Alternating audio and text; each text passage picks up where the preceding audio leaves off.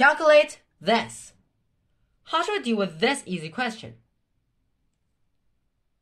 Inspection first. 1013, 1011, 2024. Are there any relationships among the three numbers? Of course, we can notice that the sum of these two numbers is just 2024. So that means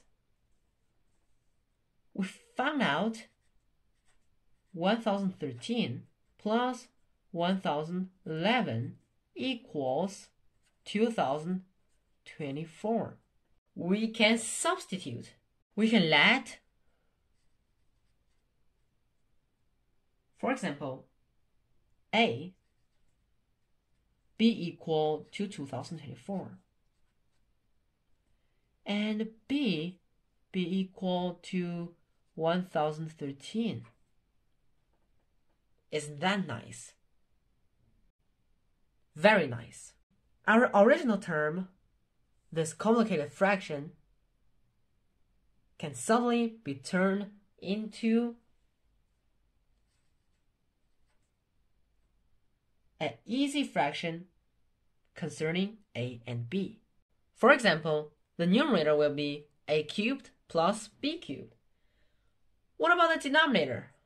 Now, the denominator, 2024 cubed, is just A cubed. 1011 is A minus B. So it is A minus B cubed. For simplifying this fraction, we should simplify this. Now what can we do?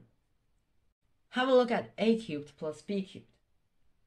We have a formula here. A cubed plus B cubed equals A plus B times A squared minus AB plus B squared. And A cubed minus B cubed is A plus B times A squared plus AB plus B squared. This is quite confusing. So the numerator is just this.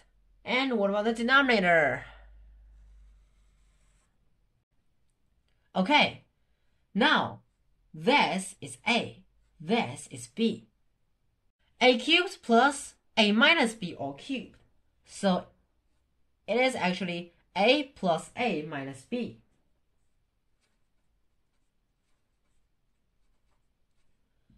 And then times A squared minus the product of A and A minus B plus A minus B all squared. Now, for this section, it is A squared minus A squared plus AB, then plus A squared minus 2AB plus B squared. And here you can see A squared minus A squared cancelled, plus AB minus 2AB is minus AB. So this is just A squared plus B squared minus AB. So it is just A plus B times A squared minus AB plus B squared over 2A minus B times A squared plus B squared minus AB. It is A squared minus AB plus B squared. We change the order. Now you can find out that this guy appears on the numerator and on the denominator at the same time. So what can we do about it? Both disappeared. And last, it is just A plus B over 2A minus B. Oh my god. What is A? 2024. What is B? 1013.